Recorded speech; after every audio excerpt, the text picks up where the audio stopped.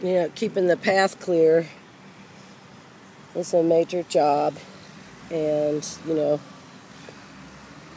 kind of a rock and a hard place sort of thing, because we want to have, beautiful lush, encourage the growth, but then, of course, the plants love to grow into the vacant space of the path, which is rich soil by now with the repeated layers of cardboard and wood chips annually.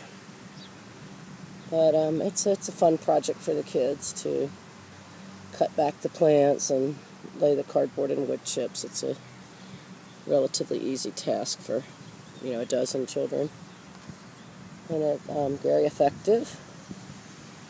But sometimes we got to shift the path.